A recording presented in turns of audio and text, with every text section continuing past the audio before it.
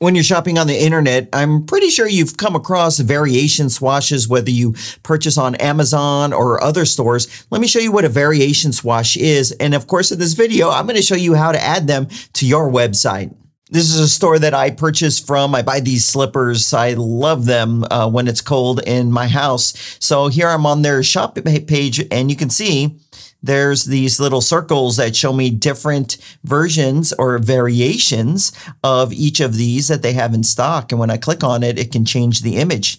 This makes it so much quicker and easier when I'm buying, so I know what's available in a grid format like this. This is a variation swatch right here. Now, also when I'm on their product page, they have them as well. I just love it. So I can also see the image, and then I can choose the size all visually. Now, typically, if you have WooCommerce, it doesn't show you variations in these swatches. So a swatch could be a text label, it could be an image, it can be a color, and you can set up the shape of each of those. But WooCommerce out of the box doesn't let you have these swatches. Instead, it's clunky drop downs where you have extra clicks that the buyer has to go through and nothing shows on your shop page. So let's take a free plugin that you're going to be able to add to your site right now and add these swatches to your existing variations and get your shop page and your product page looking much better and delivering a much better experience for your buyers. We're going to be using this free plugin, and there's lots of different variation swatch plugins for WooCommerce. But the reason I'm choosing this one is because it gives you premium features for free. A lot of the free plugins that are available don't let you add the swatches to your shop page. A lot of the settings might be a little cluttered in them. And sadly, some of the ones I've tested have banner advertisements in it. And this one right here has none of that. It's beautiful, it's modern, it's full featured. There's no pro version or upsell. So you can click here to download this version and upload it straight to your WordPress site. Or if you're logged into your WordPress site, you could click on Plugins, click on Add New, and then do a search for it. As you can see, I already have this installed and active on my site. Now that it's installed, let me show you what the end result's going to look like, and then we'll go through setting this up. So here's a shop page, and this is one product that I've added variations to. You can see I have a color variation as well as a text label variation for the size. It's great to have this on the shop page because your buyer, when they're here looking at all the products, they can immediately and visually see what variations are available for a particular product. And also when the buyer's on a particular product page, those variation swatches as well show here in a very elegant way. So now that it's installed and active on your site, let's configure it. Once it's active, it's going to add its settings underneath WooCommerce variation swatches. And this is very well laid out. So we have right here to enable it for product pages or the shop page, you get to choose. I would have them enabled for both. Next, let's take a look at the global styling. And this is going to be more for the size of the individual swatches. There's also a tooltip option, so you'll be able to style that as well. And then there's also shop page styling. The most important setting here is going to be in the alignment. So if you have your shop page content aligned left, you're going to want to make sure that this is aligned left as well, or center for center. The next thing is where you want the position of that swash.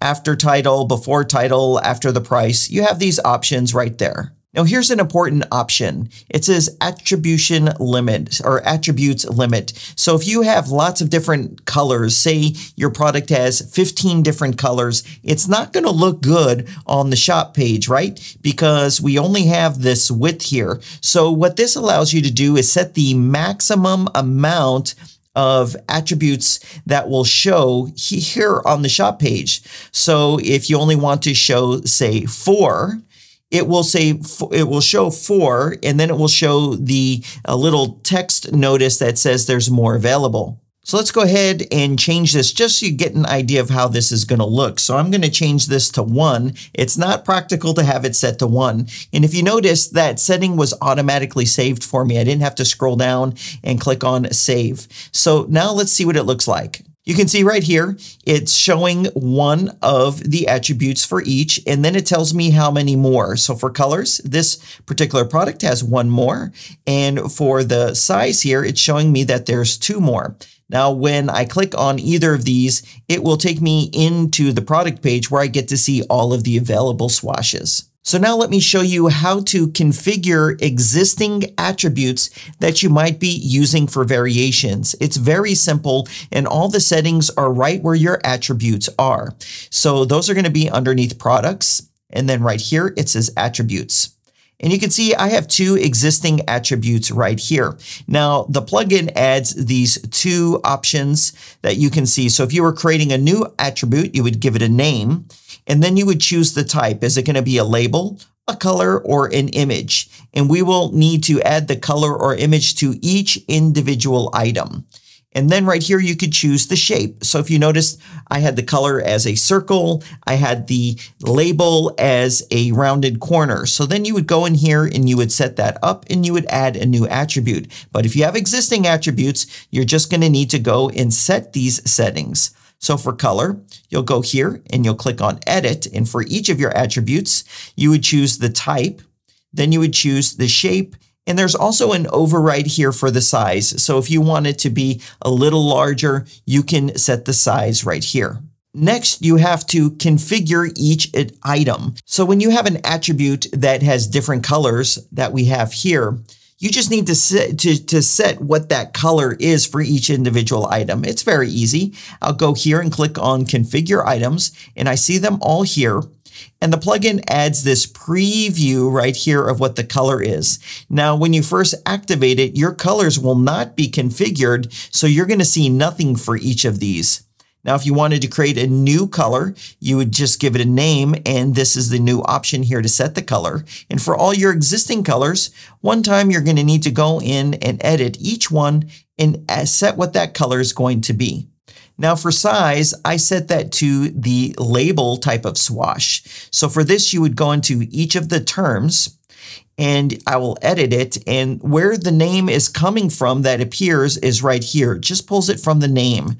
So that's why it says medium instead of just M. So if I wanted it to be M for the swash versus medium, I could just put M, click on update, and now I'll refresh the product page. And you can see right there, it changed from medium to M. And that's how easy it is to convert your variations to variation swatches to make a better experience for your buyers. If you want to learn everything there is to know about WooCommerce in a single video, this is the video right here. I keep it updated. I update it every year. So just go ahead and click on that and you're going to learn everything there is to know about WooCommerce, and you're going to be able to jump to the specific points. So if you want to know how to even add variations to your products, that's going to be the video for you. Thanks for taking the time to watch this video, and I'll see you next time.